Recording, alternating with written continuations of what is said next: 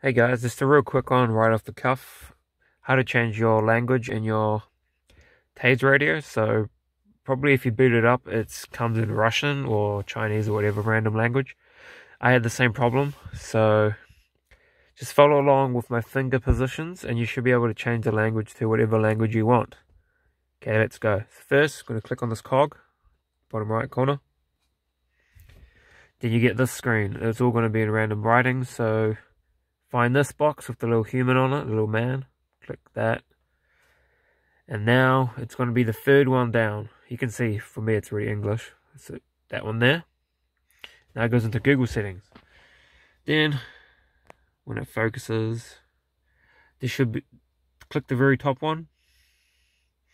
And then it'll likely just say that one there, the Russian one. So you go down to add language.